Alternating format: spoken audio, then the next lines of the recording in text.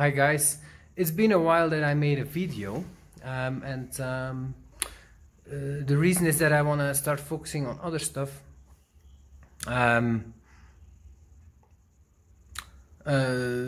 think I can create a lot more value in a different way, but I do want to share some final thoughts on investing because I did learn a lot as the bear market has continued to beat down on my portfolio. It does change one's mind, and that has happened also during this bear market for me. And so I've realized that I did make big mistakes again during the bull market in 2017, but I didn't realize it at the time. But I actually didn't realize it a couple months back yet, but today I do realize it. So my strategy was to go long. I bought Bitcoin Cash and Byteball in the middle of 2017 with the intent to buy and hold forever. I did have some other coins, and I was planning to sell those at the top, which I did in January, December, in January 2018. But that was not enough. Like I think I went about to a 70% exposure or so crypto in the middle of 2017. I had gone to a minority exposure in the middle of 2017 after having a majority exposure since 2015 when Bitcoin went down to $200. Then I went 80% into crypto, shared that also, and then stayed invested till the middle of 2017, but did diversify on the way up, profits. But I went to minority exposure in the middle of 2017 when Bitcoin was only around, had gone to $3,000, correct, to $2,000, and was back at $2,200 or so. Actually, it was $2,800 and back to $1,800. Then at around $2,200, I thought that the bubble was finished, and I went to minority exposure crypto. I was wrong there. And Bitcoin continued to go up, broke the 2,800 again, and went to $5,000, and then I decided to go to a majority crypto again, and went from was it 30% exposure or so to 60% exposure or so, something like that. And then the bubble continued. Of course, I never invested in Bitcoin, I always invest in altcoins, since early 2017. As still today. So basically I went out of alts and then back into alts a couple months later. That was not that bad of a call because in the meantime Bitcoin did go up from that $3,000 to $5,000 US, but alts actually did not during that summer of 2017. But I went to a majority crypto then again, and indeed it continued to go up by the end of 2017. Bitcoin went from 5,000 to 20,000.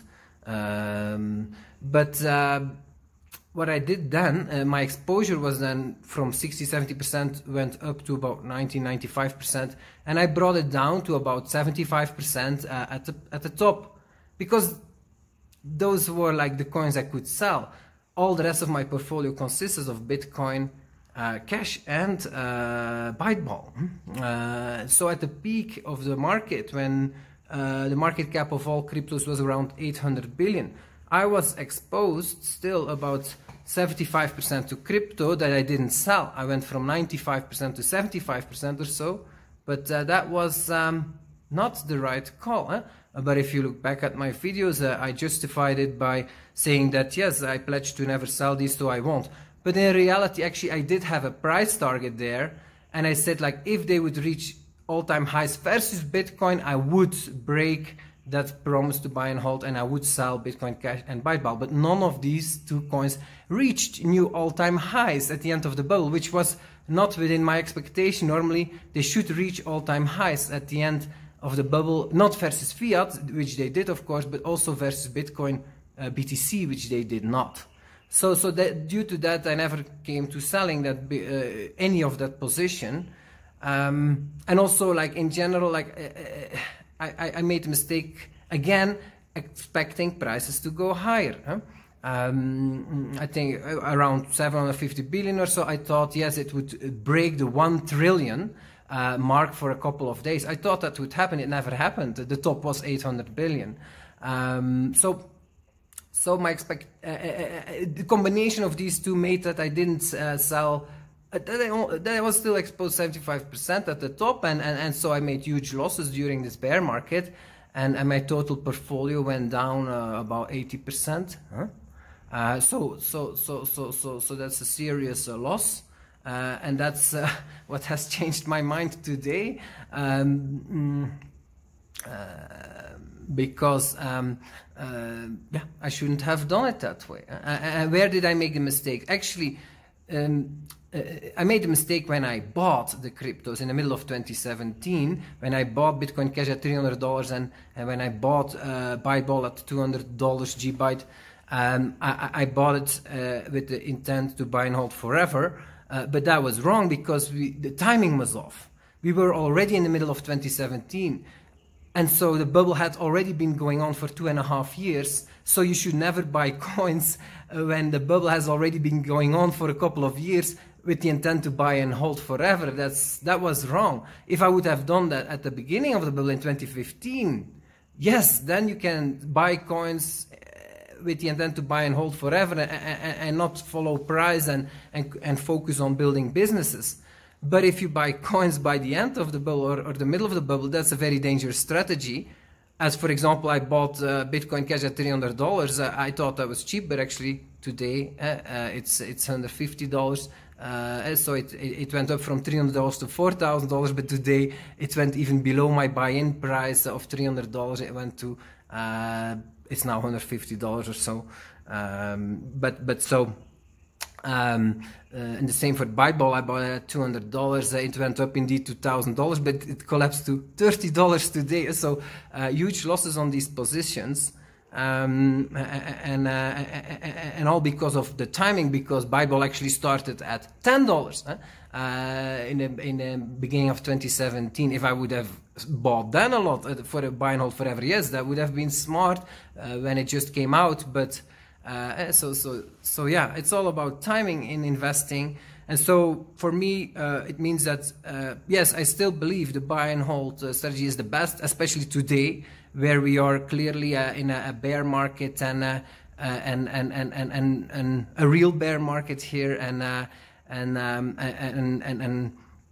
yeah, we will reach prices that will never be seen again for most coins. So today, or I still expect that the probability is indeed high is that we haven't seen the bottom yet. And so I think that by the middle of 2019 we will see the bottom. And if you buy then or later or today, because we're not far from bottom prices, I do think, like for Bitcoin, I think bottom will only be $2,500 maybe $1,900 but not lower. The odds for that are very low, I think. For Bitcoin Cash, I actually think, and for Ethereum, that we might see only a double bottom, and that we already saw the bottom in fiat prices. Yes, I think my plan is to indeed stick with the buy and hold strategy forever, because it allows to focus on building business instead of focus on price and diversifying and locking in profits way too soon. That's what the mistake most investors make, and that I made also again in the previous bull market.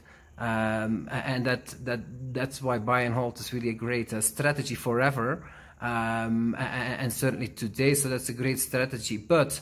I am planning to also keep an eye on price while I do the buy and hold forever. And actually, no, I don't think the buy and hold forever is a good strategy. The buy and hold is a very good strategy, but yeah, you do have to keep an eye on price. And indeed, if the market is highly overvalued, you should go to a minority allocation in crypto. I should have done that. I should not have been at 75% there. I should have gone down to 40% at least, a minority exposure, because it's clearly overvalued. Sure, I thought the top was not in, it would go higher, but this is like very hard to predict, and you're usually always wrong in this. You expect to go higher, but the top was reached already. It's the same in the bear market. You expect to go lower, but the bottom was reached already. This could certainly be the case today also. And so today, I think you should be a majority exposure crypto already, even when you expect price to go lower and you give that a high probability, it's clearly already seriously undervalued. So a majority exposure crypto is the wise move here.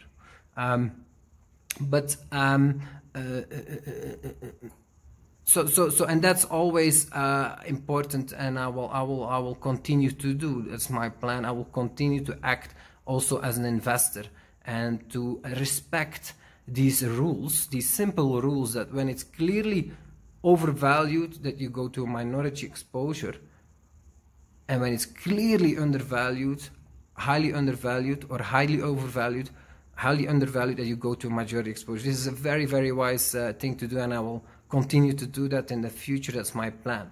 But at the same time, I really don't want to waste so much time anymore in following prices, because it really takes so much time, and you can't do much else.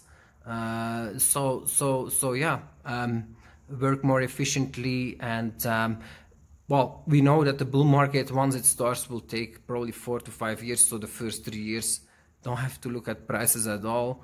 But I will continue to keep an eye on the Trollo chart, or now it's Owen Wonder who keeps track of that, the total market cap of all cryptos compared to its historical growth rate. And that will show clearly if you're in highly overvalued territory or not. And it shows today clearly that we are in highly undervalued territory. I didn't look at the numbers, but we are at about more than minus 50% undervaluation. That is highly undervalued. So it certainly is justified to go to majority exposure crypto today. So that's the most important thing that I want to share. Look at the beautiful, beautiful baby there. And Michael.